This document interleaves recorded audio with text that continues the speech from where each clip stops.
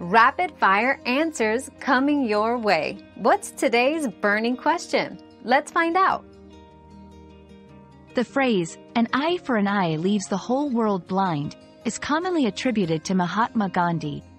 Though not definitively proven to have been said by him, it reflects his principles of non-violence and peaceful resistance. Gandhi believed in responding to injustice and violence with compassion and understanding, rather than retaliation, to break the cycle of hatred and conflict.